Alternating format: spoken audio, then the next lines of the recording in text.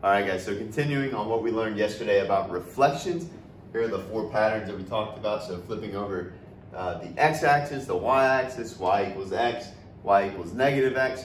We're going to look today at reflecting images or shapes, and it's the same concept. So we're going to follow the pattern to change those ordered pairs, but we're also going to add an interesting component to this and say, well, what if the shape is on the line and we're reflecting over it?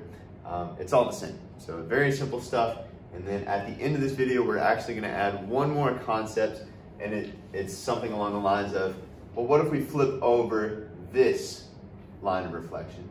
So if the line is y equals 2, how do we flip over that? How do we flip over a line that's up here? We're going to discuss that today. So for our first example, it says to reflect the image over the x-axis. So we're going to reflect this image down here over the x-axis. And so if we follow the pattern we discussed yesterday, if xy is reflected across the x-axis, then all we have to do is change the y value sign. So right here, we're going to plot these points by changing the sign of the y value. So starting here, we'll have 3, -1. This one will turn into 6, -1. This will turn into 6, -4. And this will be 3, -5.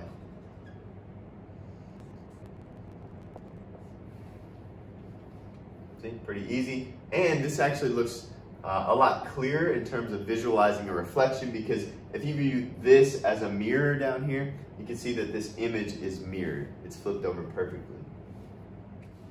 Okay?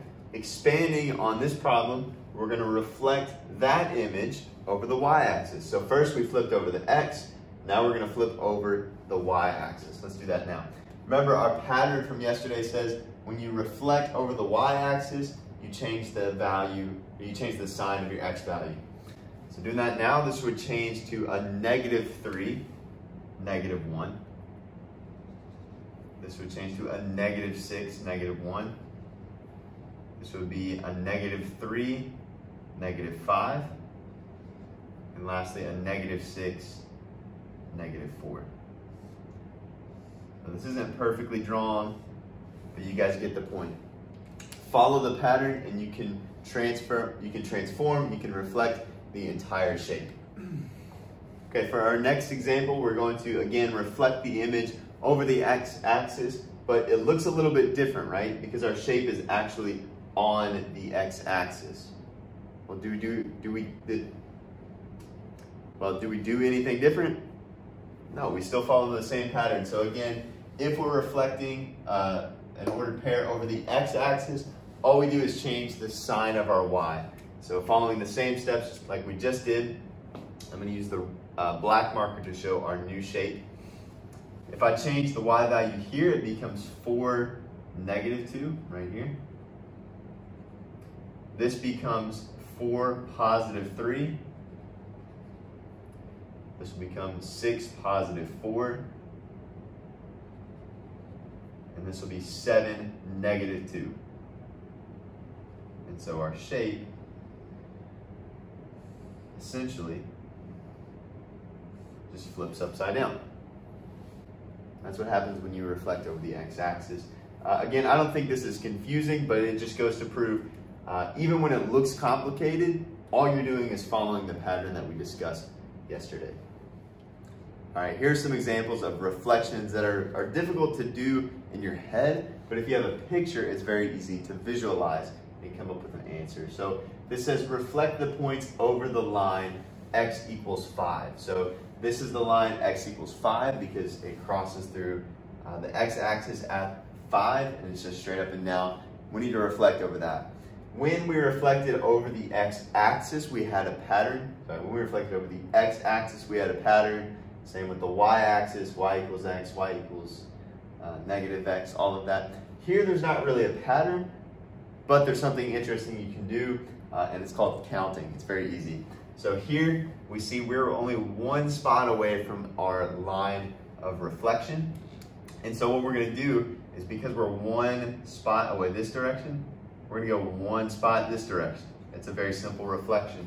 So our y value will stay the same, all we have to do is plot this point, and we see that it is 6, -2. All right. For this green one, we still have to count that many spaces, so it's 3 this direction, and then 5 more, so it's 8 spaces.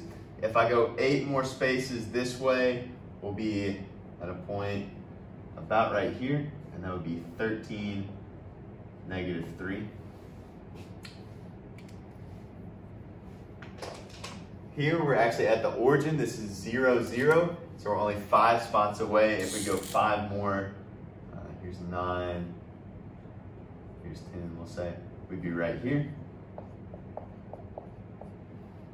And lastly, the one at 2, 6, we are 1, 2, 3 spots away. We go 3 more, we'd be at 8. So this would be 8, 6. So pretty simple. All you do is count the number of spaces you're away and then move the same amount in the other direction. And the same would apply if we were reflecting over something like y = 3. You would count the number of spaces away and then just move up or down that same amount. All right, guys, I've zoomed in just so you can see this a little bit clearer. This problem says reflect the image over the line y = 3. So this is my line of reflection, y = 3.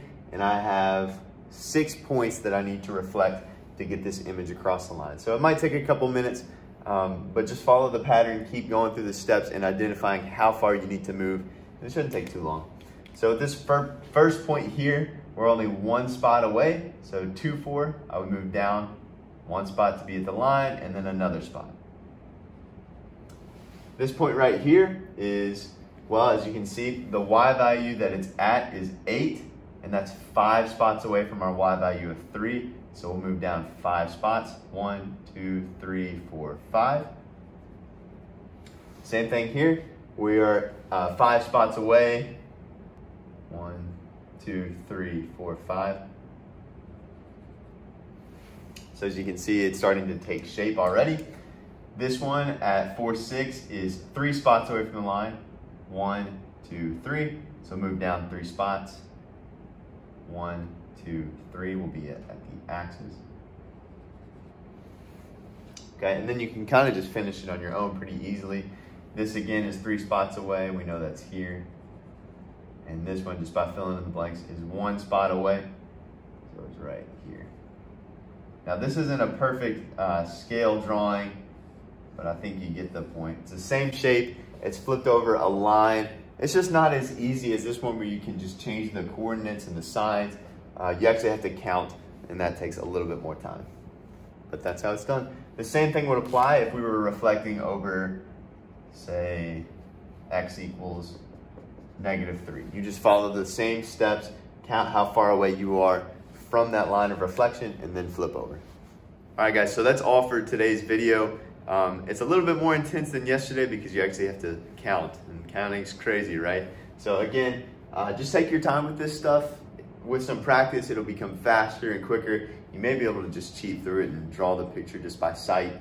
But get this visually and conceptually. Remember to keep memorizing these 4 patterns here. That'll help you a lot on the quizzes and tests as we move forward. You guys are killing it with this unit. I think Unit 5 is a good one for you all, so keep up the great work.